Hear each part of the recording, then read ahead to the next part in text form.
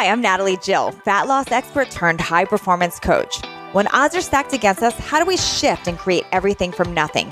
How do we level up when we aren't feeling it yet or we've had a big setback? On this podcast, I'll be talking to some of the most inspiring and courageous men and women on this planet who, at their worst, learned how to achieve success greater than they ever dreamed possible, leveling up and creating everything from nothing. Special edition on Leveling Up today. Today, one of my personal coaches and mentors, Michael Strasner, joins us. Now, if you don't know Michael's work yet, you will. He's a master leader in the work of personal and professional coaching, and he's been doing this for over 30 years. Through his life-changing transformative workshops, trainings, seminars, and keynote speaking, he's personally impacted, inspired, and made a profound difference with thousands of people, including me, throughout the world. Some of his clients include Fortune 500 companies, CEOs, presidents, professional athletes, entertainers, and his specialty, entrepreneurs. As an entrepreneur himself, Michael is a true example of leveling up and creating everything from nothing. Today on Leveling Up, I've got my coach and friend, Michael Strasner. Michael Strasner has been instrumental in my life. And honestly, Michael, I don't even know if you know this, but this podcast would not be happening if it was not for you. So thanks for being here. Wow, that's awesome to hear. And I'm excited to be here too, Natalie. Thank you. So I've been dying to interview you because the theme of what I've been asking so many people is, you know, how they became a huge success. And there's a part of the story that a lot of people don't share, and that's battling their own personal development and getting really real with themselves. And you, as a transformational facilitator and an expert in that field, you help people a lot of times really get past things and level up and really be able to create amazing things. So my questions for you are, the first question is there something you see in people that you can tell right away that they've got something that it takes to be successful? Or do you look at everybody as everybody can create amazing things? What goes through your mind when you meet new people and they come into your work? Okay, so great question. First of all, I am very open to people. I come from a very open place. So what does that mean? That means that I receive people as they are and as they're being. I don't have judgments about people and hold people in a box or hold them, based on my judgments about them. I mean, everybody has let's call it a personality, and we meet them and we have an immediate experience or reaction or thought or feeling about the person, but I don't take it as real, so I don't, the old adage of don't judge a book by its cover. I don't do that. But what I do is I'm very open to people and I receive them. And then what I do is I connect with how they're being, not what they're doing, saying, like I said, how they look, but how they're being. Do they make eye contact? Are they warm? Are they friendly? Are they kind? Are they generous? Are they fun? Are they high energy? Do they listen when people are talking to them? Are they on their own agenda? Are they present? So basically, I'm looking at them and I'm connecting with them and how they're being and how they're showing up. And then ultimately what I do is I see what's working and I see what might be holding them back or what might be limiting them. And if I'm coaching them or I'm working with them, then I would roll up my sleeves and be in partnership with them, and I would bring it to their attention. And I would get into a dialogue with them about what they're up to in their life and what their vision is and what they're committed to creating and what their purpose is, and have them start to see what's in the gap or what's in the way. And the whole concept or idea of leveling up, which I love, is really being in a constant state of transformation or change or development. It's not being satisfied with the way I've been or what I've already done or what I've already achieved or accomplished. So it's really having a hunger and a desire to grow. And so what I do is I work with people in what's really possible for them, not in them pontificating about their previous achievements or their the skills or the talents or the ways of being that they already have that are working for them. I'm working with them to develop those blind spots so that they become more aware of them and then have access to other possibilities. When we can see our blind spots, we then can see that we have other choices and other possibilities. Most people can't see themselves. Yeah, and that's what I wanted to dive into, because that you just said so much good information right there. And I see that people tend to transform, at least from my experience, and you got a much greater experience in this, but people that I see tend to transform when either they've had a really bad rock bottom moment, so it's like a reality check and they're faced with those blind spots they were ignoring, or somebody's pointing them out to them and they're open to it. Yeah, definitely. I also want to say that I'm going to throw a third category in there, where there's something that they want in their life that really matters to them and can impact the quality or the experience of their life. So unfortunately, because what you just said, I think, is more true than that. But unfortunately, we have a tendency, I think, as people to wait until there's a breakdown, or my husband's leaving, or my wife is leaving, or I'm being fired, or my business is going into the tank, or whatever it is, to wake up and smell the coffee. We don't have a consistent relationship with our results and a consistent relationship with the feedback that we get. We're always receiving feedback. Feedback is verbal. Feedback is statistics. Feedback is financial. So we have lots of ways that we receive feedback in life, but we don't receive it. We don't listen to it. We ignore it, or we defend ourselves. And you know what? When you defend yourself enough and you are not paying attention to that information, that feedback you're receiving, and you don't take it seriously, you don't embrace it, then often it takes some form of a major breakdown for people to say, yeah, I should have known that about him, or yeah, I don't know what I missed, or I don't know how I got to this place. And then a lot of your friends or your business associates are looking at you going, what are you talking about? I've been telling you about this for 5 years. I've been saying this to you for 2 years. I'm your accountant, and I've been pointing this out to you for 6 straight months, that your revenue is going down and your expenses are going up. And unfortunately, that's the way a lot of us are. We're crisis managers. We're great when the fire is on and the fire is burning up our house. All of a sudden we kick into gear and we wake up out of that slumber and we get into action. But imagine if we could be compelled by a vision, or compelled by a purpose, or compelled by something that we want, that would really have us be an urgency in life versus desperation. I think it would really impact people's lives. Yeah, I see this common ground with people that are somewhat successful, but just not maybe happy, where they get stuck in that crisis spot that you're talking about. It's like they're constantly creating this crisis and this rush, and then they're busy and they're go, go, go, go, go. And it's just this constant move, and they don't see what's going on. And is that what you're talking about with feedback right there? That like, it's just not working. They're not happy and they're not seeing that as feedback. Well, yes. And I also think that we're conditioned now in our society. It's like the culture has changed so much. I'm 53, I'm almost 54.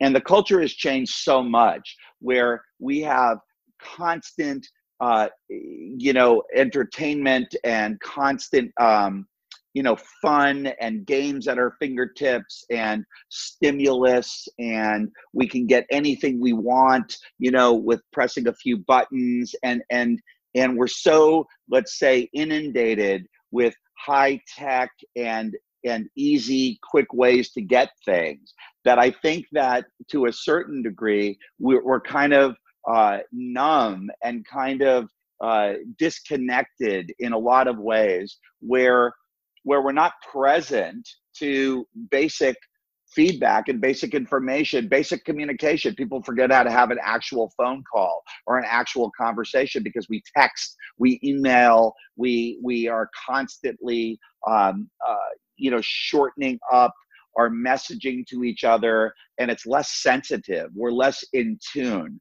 So I don't think we pay attention. And I think we're bored. I mean, this is a big thing. I think in our culture, people are so bored because they can get everything and anything they want at any moment so easily now. I'm not just talking about money. I'm talking about the things. Mm-hmm.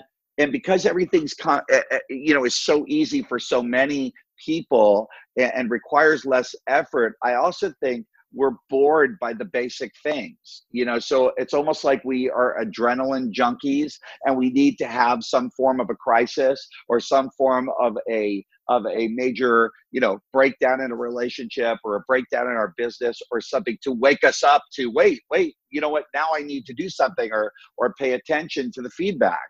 So I think feedback is essential and valuable, and it's also subtle, and I think it's important. And if we don't listen to it and we don't engage in it, that we're missing out on the opportunities to level up and grow. I mean, how do you grow? How do you break through to new levels? By recycling the past, by pontificating about what you already know, by bragging about your accomplishments? No, you grow and you break through and you level up by peeling the next layer of the onion back, by letting go of what you know, by letting go of your attachment to what you've done, and really being vulnerable and declaring new commitments and new levels of breakthrough and new levels of accomplishment and new possibilities, and immersing yourself in those possibilities.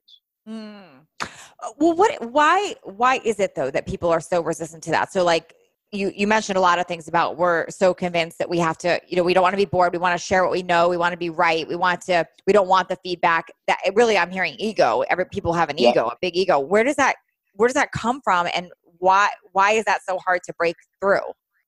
Well, I think first of all, ego's been around forever. As soon as we as humans essentially decide who we are, and we decide what our place is in the world and our place is in life, we make up lots of beliefs and interpretations and stories about ourselves and about the world around us. And then we reinforce those stories and we reinforce those beliefs. And that's how we create our ego. So ego really is the separate, isolated self. It's the part of me that thinks that I am X or I am Y, or the world is X or the world is Y. And it becomes a self-righteous interpretation. And so there's the moment that happens, it limits us. And it comes back all the way to early childhood and life experiences and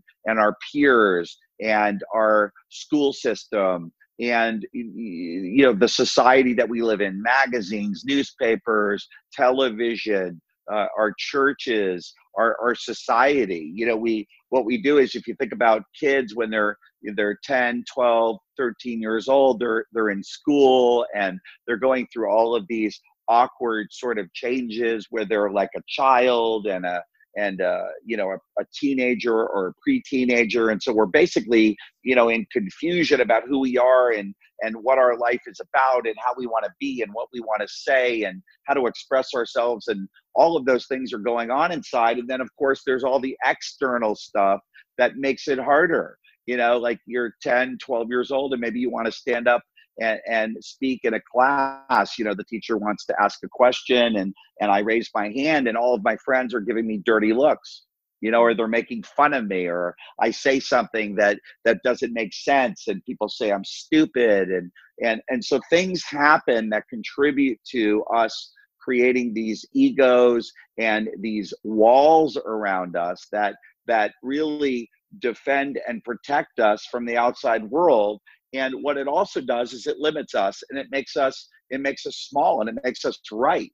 And so the whole idea, going back to your premise of your work about leveling up, is getting off of your ego, letting go of your limitations, letting go of what you've decided about yourself, letting go of your past, and really stepping into your power to create the future. And the power to create the future has nothing to do with ego. It has to do with courage, has to do with being vulnerable.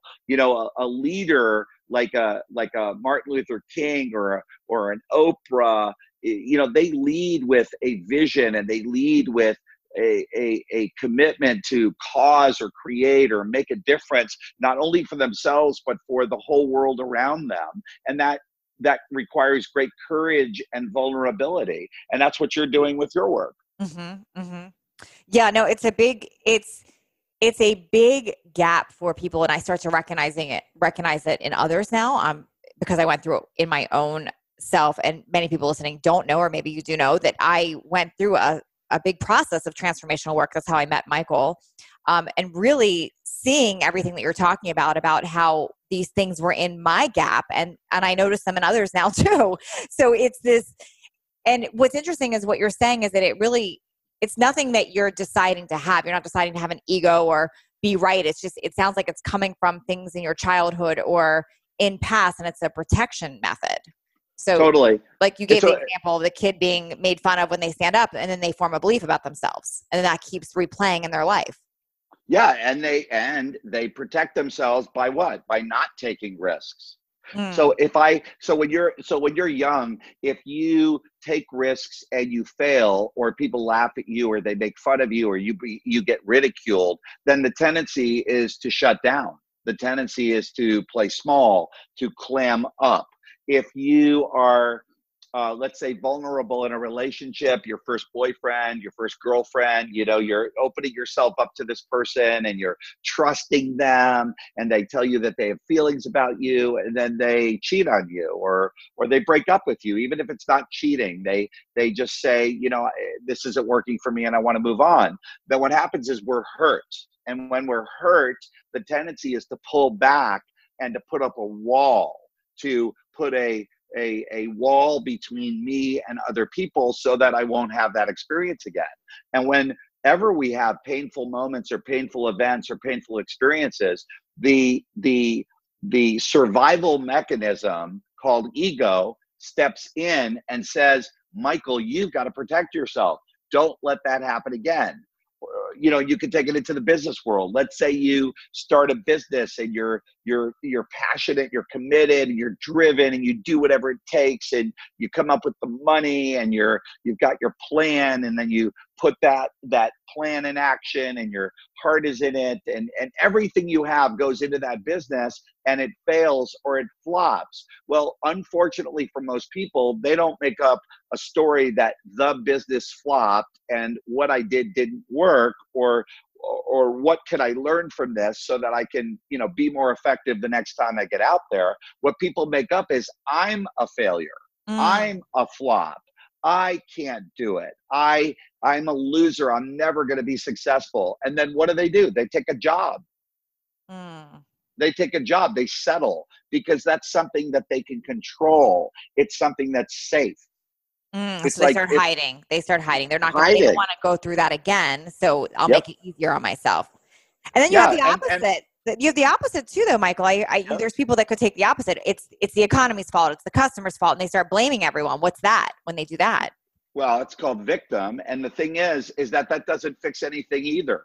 So even if it's all true, if the economy is bad, if it wasn't me, but it was my sales rep, or if it was my business partner, or if it was, whatever the story is, it doesn't matter, because being a victim never produces a breakthrough. It never produces any kind of new level for me. All it does is reinforce my story that it failed or I failed, and then there's no breakthrough that happens. There's no growth. In my experience, in the work that I've been doing for 30 years, coaching and causing and creating leadership in other people, one of the biggest and most powerful distinctions is responsibility. And responsibility means I am the cause and I am the source of everything, the good, the bad, and the ugly. So if it's working, it's me. If it's not working, it's me. And that is a huge pill for a lot of people to swallow, but it's the only way for them to have any power. If you blame your husband or your business partner or the economy when things don't go your way, how are you ever going to have the power to create a new possibility? Yeah, I absolutely love this. And I know there's so many lines I've gotten from you. Like you have mantras that repeat in my head daily now, like if it's to be, it's up to me. And I know that you live this and you teach it, and I accept it. What I want to know is, how does somebody accept it when it's really something terrible that's happened to them, like a child of abuse, or like, how do they somehow accept responsibility so they can have that freedom? Well, first of all, let's be clear. Fault, blame, guilt, those are not responsibility. When I talk about responsibility, I'm talking about it from a philosophical place. I'm not talking about it from a place of the way we interpret responsibility in society. Okay. In our society's definition, when we say the word responsibility, we're really talking about blame. Mm. Who's at fault? Like when I was a child and I broke something, which truly happened. I broke a window in my house. My father sat me down and gave me a 2-hour lecture on how I'm responsible for the broken window. And the thing is that he wasn't in any way, shape, or form really coaching me about being responsible. He was basically saying, you're to blame, you're at fault, you're bad, you're wrong, and what you did is not acceptable.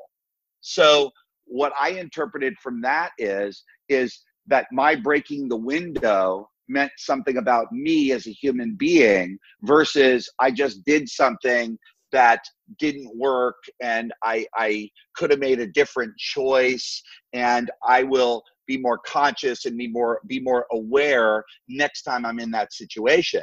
I came out of there beaten down, small, feeling really horrible about myself. I don't matter. I'm not good enough.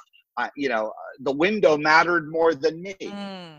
That's And how what's I interesting interpreted is it. your dad would have probably not thought that he was saying that, but that's the story that you made up, or what you took from those Exactly. comments.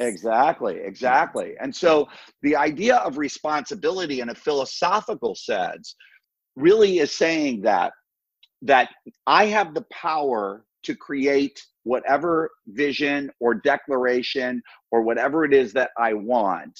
And so it's giving me the authority, me the authorship of my feelings and my choices and what I do with my life. So many of us have had traumatic events in our childhood, traumatic events, in our teenage years, and in our personal relationships, in our business lives. We've had lots of traumas. And the thing is that even if they are all true, and even if the horrible things that I think happen to me or I feel happen to me really did happen, and there is factual evidence to support it, the only way that I can stand up in my life and alter my life so that I can find happiness, or I can find joy, or I can find the confidence in myself, or regain the courage or the power to create the life I want,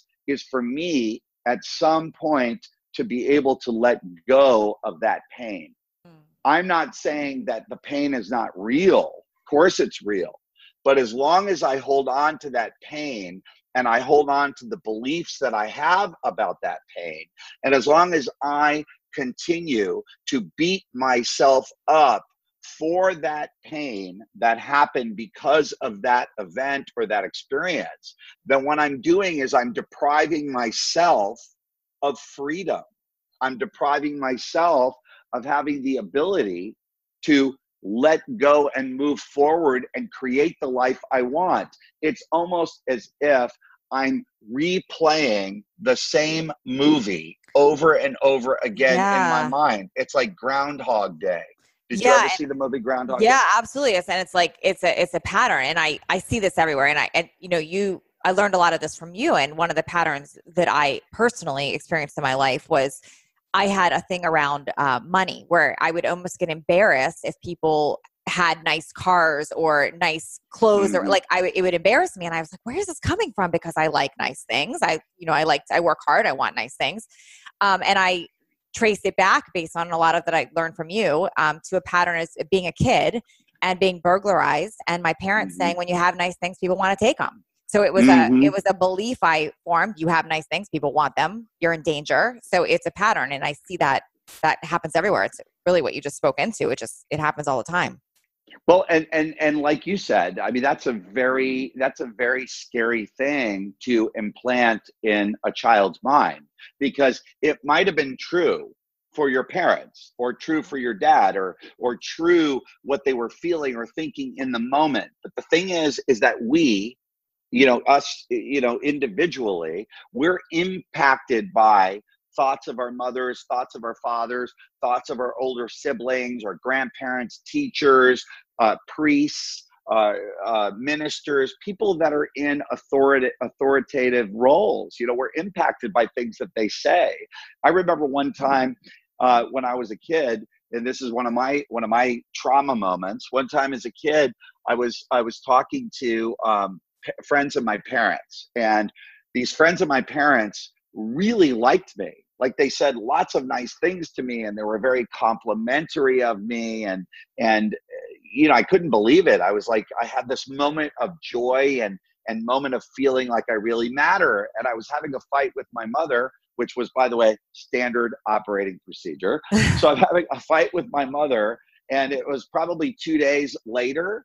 And I said to my mother in the middle of the fight, I said, Mom, how come you are the only person that says this to me? All of your friends say so many nice things. They say so many compliments. And my mother said back to me, because they don't know you. Oh, Okay, so just think about that.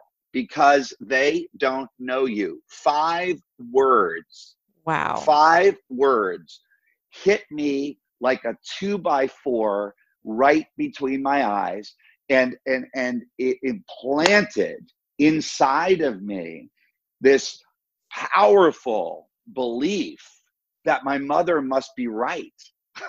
They don't know me. My mother lives with me every single day. Maybe she's right.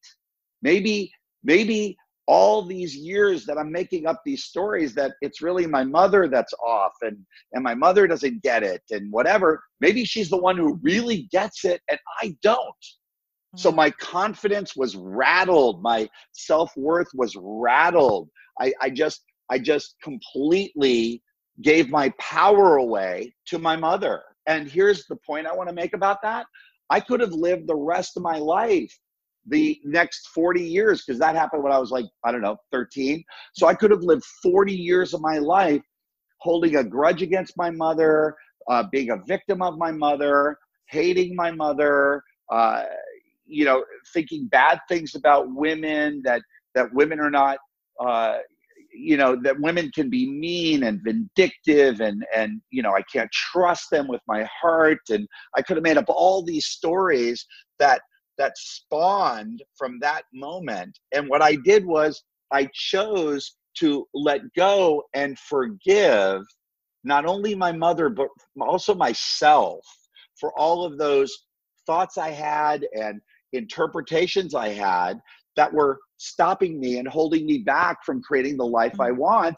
And what is the result of that? I transformed my relationship with my mother.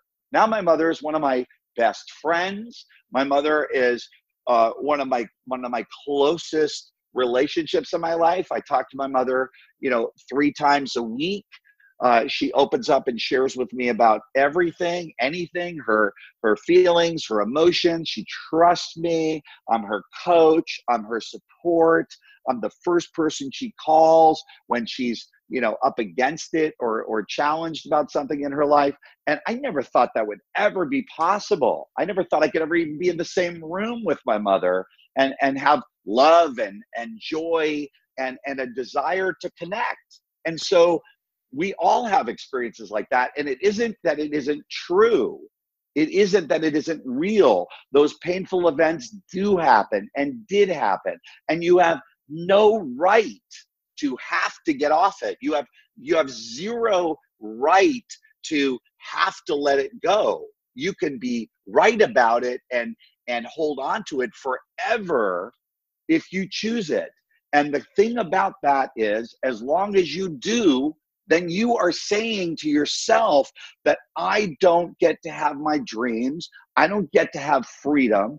I don't get to have true joy. I don't get to have true love or true intimacy or true trust, because what happened to me happened and I'm not letting it go. What happened to me happened and I refuse to release it. It becomes a recycled movie that I play over and over again forever. And the only one who loses is me. I lose. Okay, so I have so many questions here, because obviously if this happens, then you're also going to not only replaying it, you're going to find other evidence. So you hit anyone that says something like that, it's going to really trigger you, or you're really going to, a teacher says something like that to you, you're like, oh, it must be true. So you keep doing that. First of all, how did you recognize this pattern? Like, how did you even figure it out? And then how do you break it and fix it and decide that? Well, this is where transformational work and transformational education comes in. So I did a very powerful, life-altering leadership training when I was 21 years old. And I did not know these patterns. I wasn't aware. I had no idea at 21 years old that the things that happened to me in my past life, those first 21 years, were impacting my life at 21. I mean, I would have, in my wildest dreams, never thought that who I am today or how I show up today was the sum total of the past. But it was absolutely the sum total of the past. And I recognized that by going through this leadership training process that I did in Los Angeles, California in 1986. And when I went through this process, I went through these different exercises and games and activities, and I met people and I opened up to people and they opened up to me, and we learned from each other. And through this process, I became aware through feedback, going back to the value of feedback. I became aware of how I was showing up in my life now, how I was being in my life now, and connecting the dots to where they came from, where it began, and retracing that path gave me the power to see how everything is cause and effect, that there are no accidents, there are no random ways of being. You know, it's not like I woke up at 21 years old and I decided to be insecure out of the blue, or I woke up at 21 and I decided to have a chip on my shoulder, or I woke up at 21 and I decided to be unworthy. Those conversations, unworthiness, insecurity, rebelliousness, not trusting people, that was the sum total of the first 21 years of my life, and the different experiences and events that I had with my mother, with my father, with my brother, with my culture, where I grew up, my environment, and my interpretations of the different events that occurred and different experiences that I had. And so by becoming aware of how I'm being, aware of how I'm showing up, aware of how I'm being in relationship to other people and the world around me, that awareness gave me choice. Real choice comes from awareness. Now, I love that about awareness and feedback, and I agree with you on all of that. And what I want to know, what's so interesting is that people have a really great awareness of what they owe financially. They have a great awareness of what their weight is, like all these things, but nobody wants that awareness of like how they come off to people or what's in their gap. So one, why is that? Why are people so scared to learn that? And how does it work? Like, how do you get the right feedback and become aware? Well, first of all, think about our culture. We have a lot of different, let's call them cultural beliefs. We're domesticated in our culture. We have sayings. For example, if you have nothing nice to say, don't say anything. Yes, and that hurts people. Right? Because then everything's fake. Oh, you did great on stage today, even though they sucked. Now they think they're great and they go speak again. What is that? Well, it's called approval, telling people what they want to hear so that they'll like me. It's dishonest. It's inauthentic. It's fake. It's shallow. It's superficial. It glosses over things in order to, quote unquote, make things okay. And that goes back to, the idea of ego and survival. So in ego survival is being okay. There's nothing great about being in your ego. There's nothing extraordinary about being in your ego. There's no joy in being in your ego. There's no freedom in being in your ego. What there is okay. Think of being okay as grabbing on to anything you can hold on to and squeeze it as hard as you can with both hands. You're okay. It's about being in control, about being safe, about being comfortable. A lot of us refer to it as comfort zone. So ego and comfort zone are the same thing. When you hear the words comfort zone, though, it gives you an illusion that comfort zone is somehow like a spa. It's not a spa. Yeah. It's the mediocre zone. It's where you're existing and just getting by. And so we're culturally impacted by survival and being okay and getting by and don't rock the boat and don't tell people the truth because they don't want to hear it. And the thing is that, some of us through our lives have been lucky enough, and I do use that word, lucky enough, to be in situations where we have experienced coaching. For example, being on a sports team or being on a debate team or being, on a cheerleading team. I mean, there's lots of different types of let's call them groups or teams where you receive feedback. Maybe you were a musician and you played in the band and played for 7-10 years at a band. So you have an instructor, you have a piano teacher, you have a conductor to the band, and they're coaching and giving feedback and giving input and let's do it again and let's take it from the top. And if you had a ballet instructor, let's do it again and know you get to point your toe in this direction and your hand gets to be in that direction and on and on. And so by having those different opportunities, I do believe that inside of this comfort zone, ego, survival context that we are in, we also have these moments where we are receiving incredibly valuable pearls of wisdom from people who, and I'm going to use this term, these words, care enough about us to be honest. Yes. And in that caring enough about us to be honest experience, they're holding us high or higher than we hold ourselves, or holding us in a level of excellence or ability that either we don't see or we don't expect or we don't even know is possible. And those are the people that have a profound impact on us.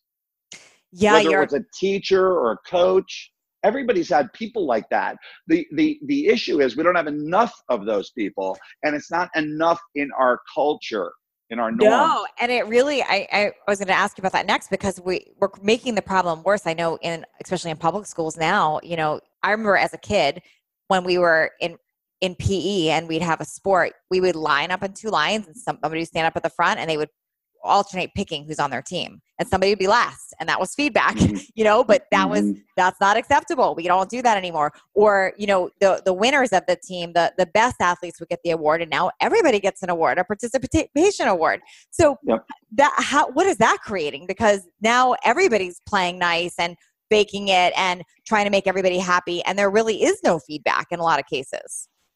Well, I think I think both don't work. Like, there's got to be a happy medium somewhere between survival of the fittest, which was when we were kids. So line them up and choose them, and there's winners and there's losers. So let's say that doesn't work, because that's almost like the TV show Survivor. Yes. So, and it creates Survivor. Look at all the gossip. I mean, how popular those reality TV shows are. And, sure. And you see all the gossiping happening and strategizing. And I want to get so-and-so on my team, and I want to get so-and-so. Is that not 13 years old, middle school? No, it right totally there? is. And it's how I lived my life, I think, until last year. There was winners and losers, because that's how I was raised. Yeah, well, so was I, and it's a dog eat dog, survival of the fittest, ego conversation, and that's that's the culture that we live in. And so yes, let's say that the pendulum has swung from us at 13 in that mode to now the mode that we're in today, which is the participation trophy, and everybody quote unquote is a winner. Obviously that doesn't work either, because now I think it feeds right into the laziness that I believe that so many of our culture, so many of our children in our culture are getting, and they're getting it from our parents, and they're getting it from the environment, which is really like a reaction to the past. The tendency is when one generation has an issue with the way that they're being raised, then they change it when they get to that next level, and often it's a reaction to the previous generation. And so I think that that's probably like an extreme swinging of the pendulum to the other way. So now everybody gets a trophy, but does everyone really deserve one? Does everyone really earn one? How do we differentiate between winning and underperforming? If everybody gets a medal, and I personally believe that responsibility and personal responsibility is essential towards growth and developing and leadership. And it doesn't matter if it's a child or if it's an adult or if it's a business leader or a political leader. Responsibility is essential to growth and leveling up and transforming to new levels. And so that's something that we need to really work at. And I believe we need to really, stand for in our school system and in our parenting. So. Okay, gosh. Oh my gosh. I could be on the phone with you. I could be recording you literally for hours. There's so much good information here. So what I want to know is, if someone is in a spot right now, like they're going through a hardship, or a business has failed, or whatever it is, and they're hearing you like, okay, I got to take a personal responsibility. It's probably something in my past that I've created this. They're starting to hear this. What would you suggest? There are 3 pieces of advice you would give them to start looking at things differently and to get out of their rock bottom spot? Yep. Okay. The very first thing is 100% honesty. The only way to get out is to get in. What does that mean? You got to first get off denial, pretending it's not as bad as it really is. Okay. Like if you're in your shit, don't just be a little bit or mildly in it. Be in it, own it, acknowledge it. Be in the experience. So many of us are medicating our experiences. We're always looking for a way out of pain, or a way out of feeling sad or being brokenhearted. And so we're looking for ways to fix it, to medicate it. That's why so many people drink alcohol. And that's why pot has got, I thought pot was a big deal when I was, a teenager. Pot has got such a resurgence. It's being grown in fields all over California. Yep. And legally in many states. So these are forms of medication. And so we've got alcohol, we've got pot, we've got surfing the internet, we've got video games. There are so many ways to do what I call medicating / coping with pain. And again, what does that do? It gets us to okay, but it doesn't get us to break through. It doesn't get us to transform, doesn't get us to a new level. And it certainly doesn't get us to a place where we can let it go. So you can't let anything go until you face it. So face it, experience it. If you're sad, be sad, full on. If you're angry, be full on angry. If you're frustrated, be full on frustrated. So I'm not saying hurt anybody, including yourself. I'm saying experience your feelings, experience your emotions, experience your thoughts. Find a friend that you can talk to openly who will allow you the space to vent. I call it venting. Think of it like, there was a basketball player a number of years ago, very popular, but he was off the wall. His name was Dennis Rodman. Mm-hmm. Okay. Yep. So I was never a Detroit Piston fan. Certainly I'm a Boston Celtics fan. So there were rivals. But one thing I loved about Dennis Rodman was Dennis Rodman would have these moments where he would go ballistic, where he would just let it rip, and not care about what people think, how he looks, not care about keeping it together or being in control, and certainly didn't care about being okay. He was fully venting. And so he would release and let go and have this like Rodman moment. And then he would come back and all of a sudden be an absolute superstar. Like, I am telling you, this guy was one of the most underrated players in the history of basketball. One of the greatest contributors in NBA history, won several NBA titles. But how could he have become that way? He didn't have the talent. He was a horrible shooter, could not make easy baskets. But he became a tremendous factor because he was able to release and let go and clear himself of whatever it was that was holding him back and in his way, and then find a way to be a major contributor.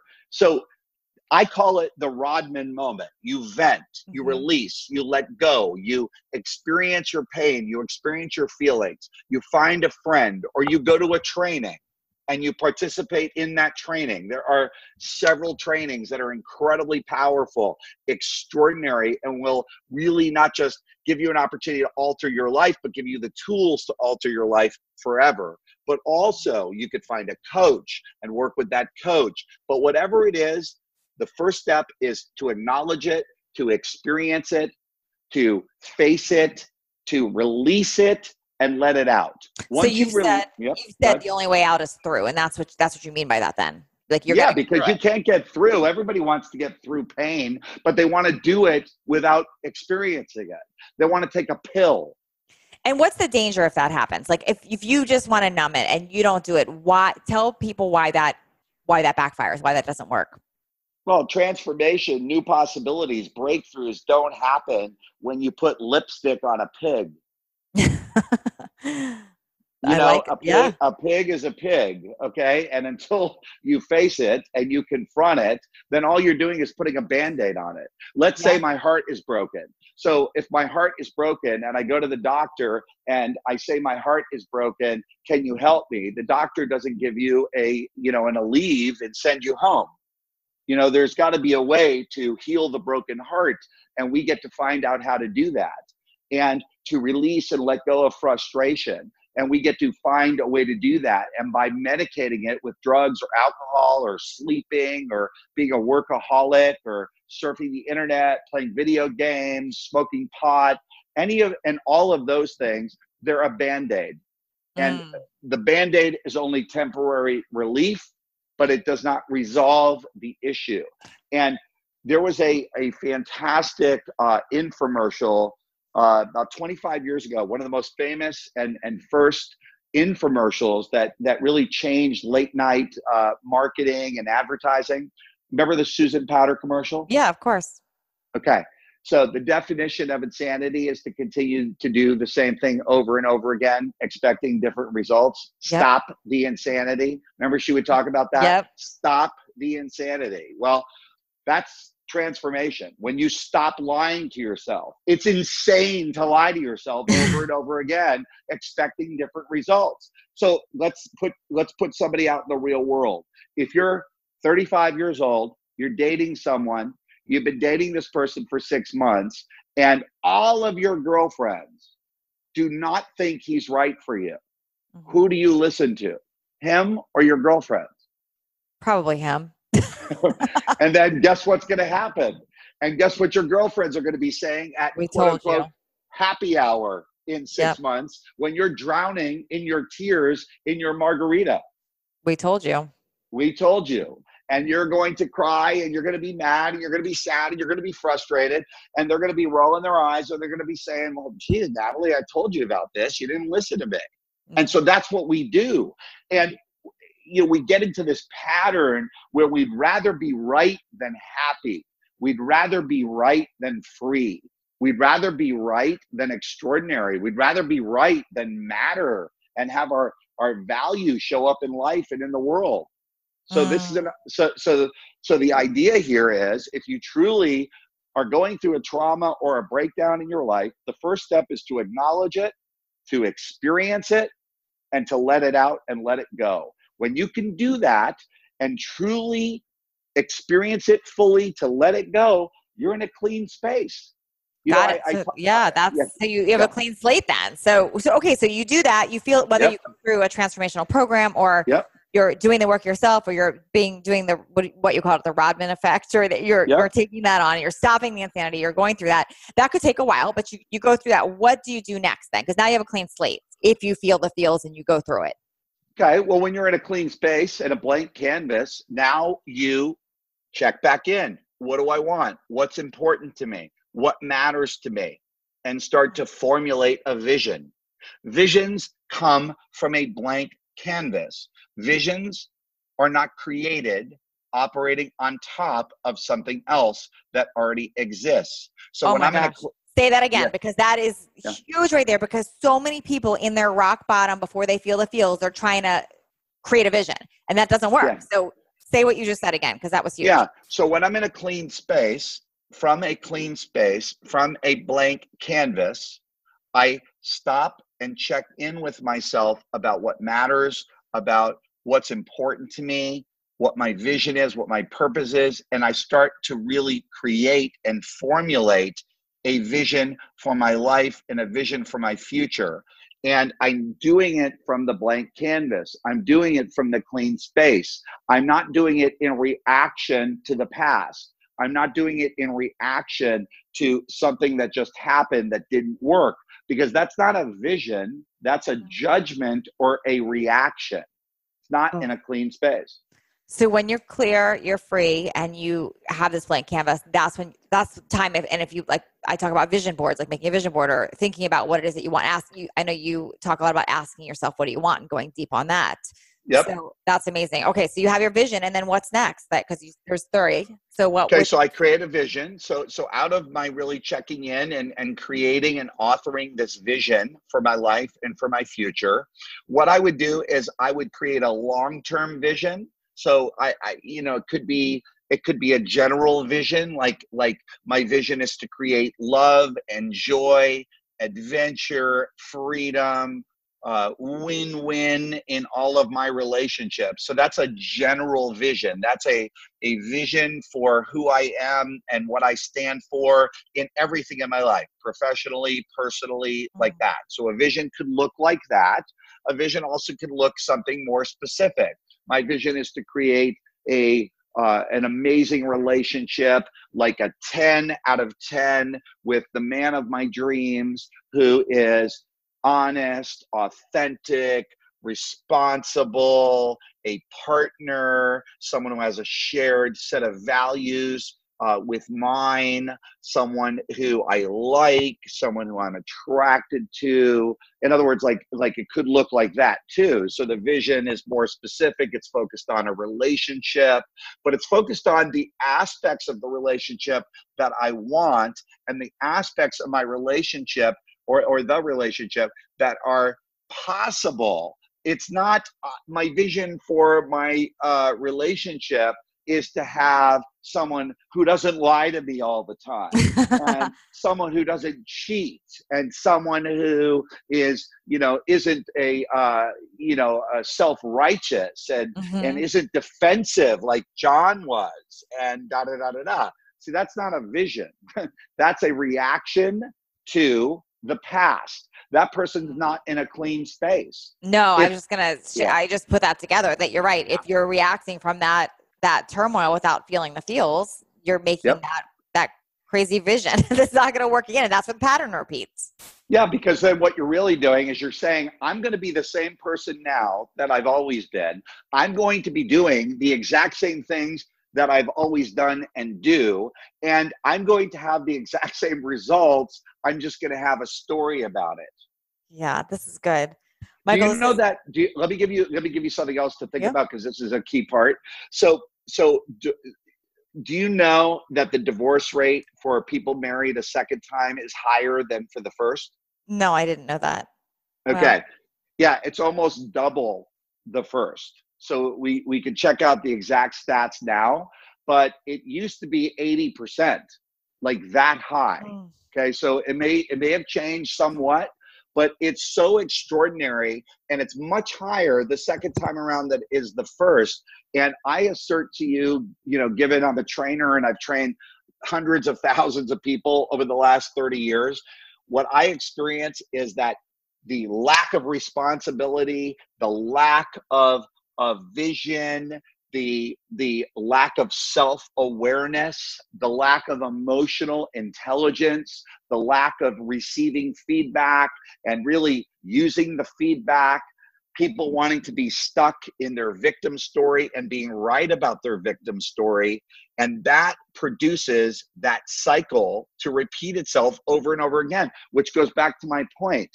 If you're a victim and you have a legitimate reason to be a victim, and it isn't a story, but it really happened and it's a fact, or certainly feels that way to you, the only person you're ultimately going to continue to hurt and will suffer from that victim conversation and story is you, because everything you do for the rest of your life will be filtered out of that belief. And that belief impacts every choice you make, every decision you make. My dream is for people to have freedom. My dream is for people to get their power back. My vision is for people to get that they matter and that their voice is essential and that they have the power to create anything they declare in their life. And how are they going to do that unless they get it? This is so powerful, Michael. I know everybody. I'm gonna have to do more interviews with you because we just didn't even scratch the surface here. So where do people? You have two books. Can you talk about those two books and where people can find you and where they can get more? Yes. So first of all, people can find me on michaelstrasner.com. So I have a website that talks about my book. The book that I put out a couple of years ago, it's called Living on the Skinny Branches. And it's on Amazon, and it was a #1 bestseller, which was a huge accomplishment. I was very excited about that. And that book really talks about my journey in transformation and how I went from having lots of victim stories and feeling like I don't matter and that I don't have what it takes to create an extraordinary life, and how I was able to face that, confront that, experience it, let it go, declare a vision and a purpose for my life, and then bring it into being. And I've been doing that for the last 30 years and giving it away to thousands of people. And so the book basically talks about not only how I did that, but how other people can do that too, and the process that they can do. And my next book, which is coming out in the next, let's say 2 months, so it's approximately in the next 2 months, is on mastery of leadership. So it's a mastery leadership book, and that one is going to be based on the principles actually that I've been working with you and coaching you about in the MLP program at ALA. And that one is based on my 12 mastery leadership distinctions and how you can incorporate that into your professional and personal life, into every vision you have and everything that you're committed to accomplishing that matters to you, and how you can do it in the highest level possible. Yeah, and you're phenomenal at what you teach, and it's really, really insightful, and it lands for people, and it's truly changed my career, changed my vision. It's been super helpful, so highly recommend that.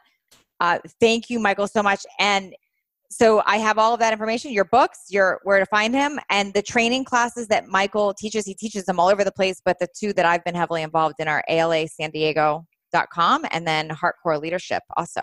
Thank you, Michael.